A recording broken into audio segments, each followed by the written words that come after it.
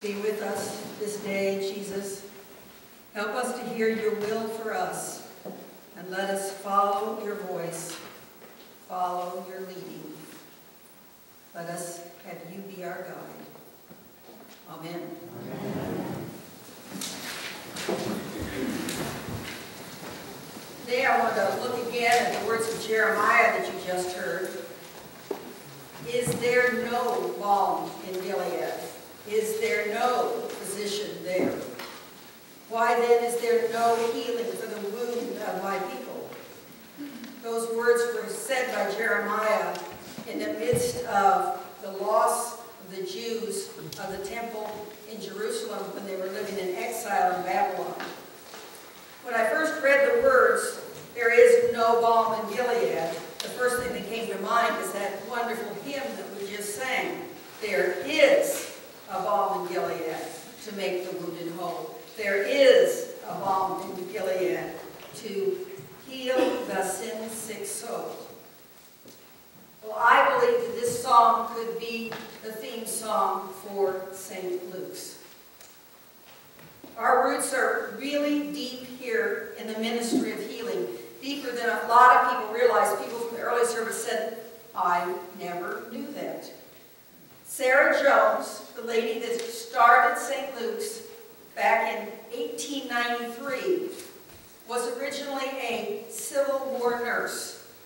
She then went to medical school, became a doctor, married a ship captain. The ship captain came out here, so she came with him. They lived down in Dungeness, and she said, I want a church. So she gathered up every Episcopalian she could find in that area in 1893, and they started a church. And they called it St. Luke's. Now, with her background as being both a nurse and a doctor, choosing St. Luke, who is, the rest of his name is St. Luke the physician. It's all about healing. And so it makes so much sense of how St. Luke's has evolved, that our roots are very deep in that healing ministry. So since our founding 120 years ago this year, in one way or another, St. Luke's has been about offering balms, B-A-L-M. What a great word. My grandmother had some of it hanging around. She'd put on any hurt or cut that I have. So it's basically, according to the dictionary, a fragrant ointment or a preparation used to heal or soothe the skin. But more important for us to know, the secondary meaning is, it is something that is comforting, soothing, or having a restorative effect. That's St. Luke's. Comforting, soothing, and having a restorative effect. As I like to say, it's part of the DNA of who St. Luke's is. And you continue to live that out unconsciously sometimes as part of who we are as a community.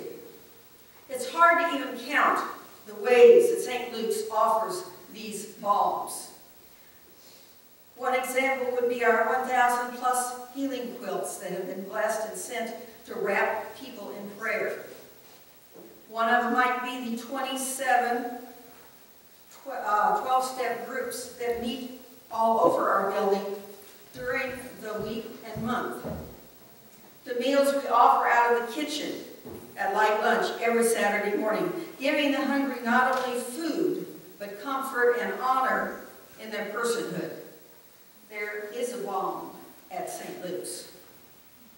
Our monthly healing service offers those attending the love and comfort of Jesus' presence through the many hands laid upon them. The donations every month that we get for the Sequim Food Bank, every box, sack, can, whatever people bring forward is given to people who do not have enough food, who can't go to Costco, who can't go to Safeway. They don't have the money for that. That food they receive there is a balm. The stuffed animals we gathered here in August, remember the Noah Project? We gathered all those stuffed animals. They were taken over to Discovery Memory Care. Animals were handed out to the people there. And the most telling thing was one man who was holding a little stuffed tiger, and he said, "Can I keep it?" There is a balm at St. Luke's. The money we donated to the Heifer Project is going to comfort and have a restorative effect on those who receive animals that will give them freedom from hunger. And the mosquito nets that we donated, they are keeping 12 families from being stung by mosquitoes and catching malaria.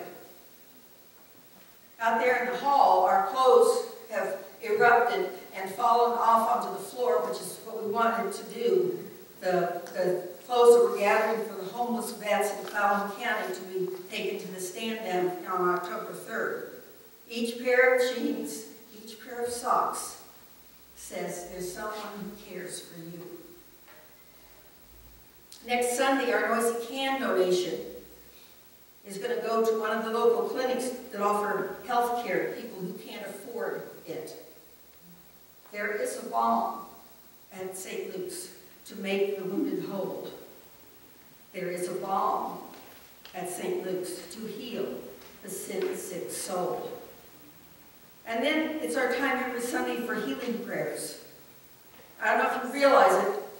As part of my job in Colorado, I went to like 60, 70 churches in the diocese for various reasons. And almost never were there healing prayers offered.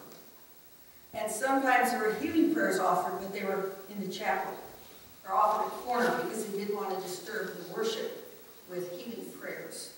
And the fact that ours is an intrinsic part of the fabric of this service, the services that we do here, is the most wonderful thing, that to offer a place of need, a place for those in need of being surrounded by Jesus' love and comfort.